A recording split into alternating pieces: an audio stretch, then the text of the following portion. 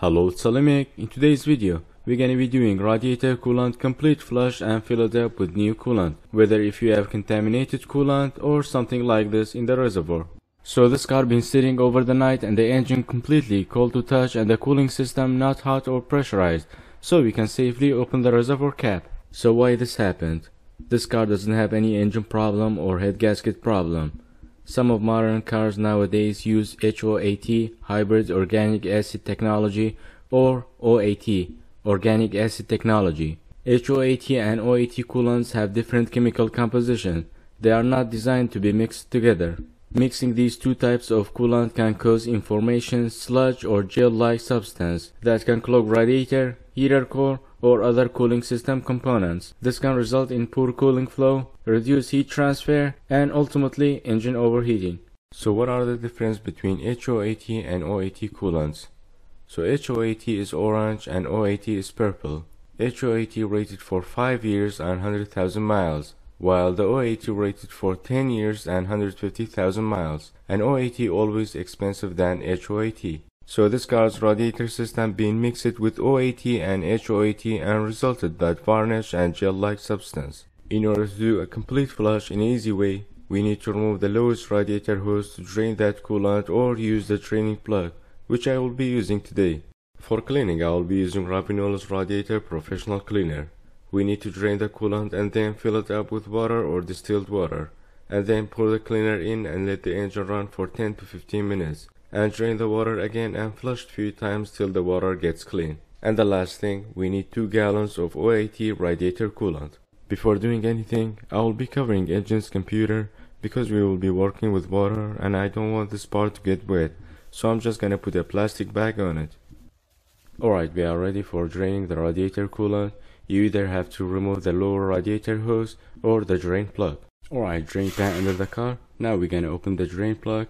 Make sure to open it all the way down to help with the coolant flow, and keeping the radiator reservoir cap open helps with the coolant flow a lot. We're gonna have to wait till all the coolant being drained. After it stops, I'm gonna use compressed air to push the remaining coolant out. Because I didn't remove the lower hose, it will need some help to push the remaining coolant out. But if you don't have access to a compressed air or a blower, remove the lower hose. I will be using spill-proof radiator coolant filling funnel kit. It comes with multiple different caps for a variety of cars. What is good about it? You can pour a good amount of coolant and it will give you a higher point to help escaping bubbles. And when you're done, you can seal the funnel and then lift the funnel up with the remaining coolant. So for this Jeep, spacer D looks perfect, and then screw the cap back on and then the funnel.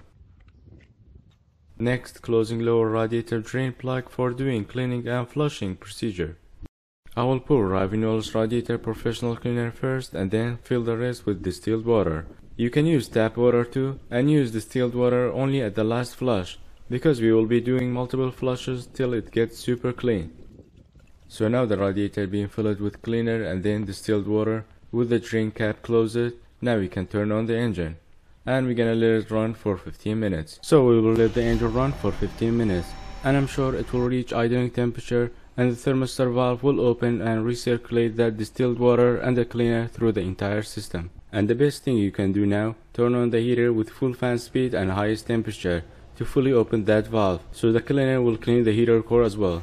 After the engine been running for a while, it will reach idling temperature, and when the thermostat valve opens, it allows to recirculate the water and the cleaner. And now it's been after 15 minutes and the engine been running with the cleaner just like it mentions on the bottle.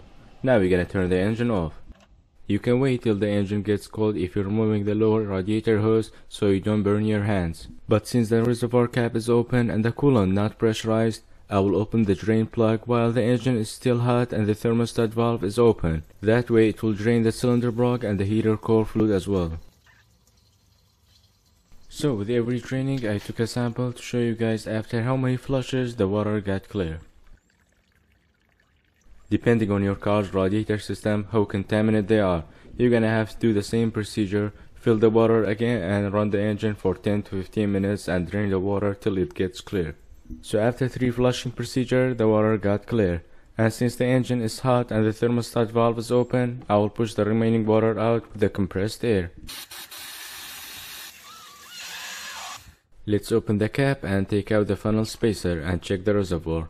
With the help of the cleaner and multiple flushes, it completely cleaned the reservoir and the entire radiator cooling system.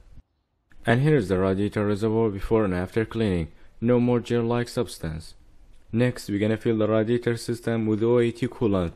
And what is good about this funnel, you can pour a good amount of coolant and not worrying about spilling any coolant. After the second gallon, we need to start the engine, and it will help to recirculate the coolant and push all the bubbles out with the help of higher point of the funnel.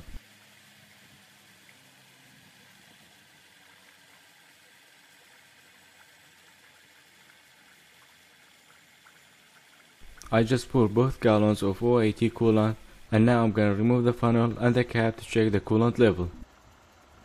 It's important to check the engine at the idling temperature and the coolant at the right level, and no bubble comes out anymore. Then we can put the cap back on.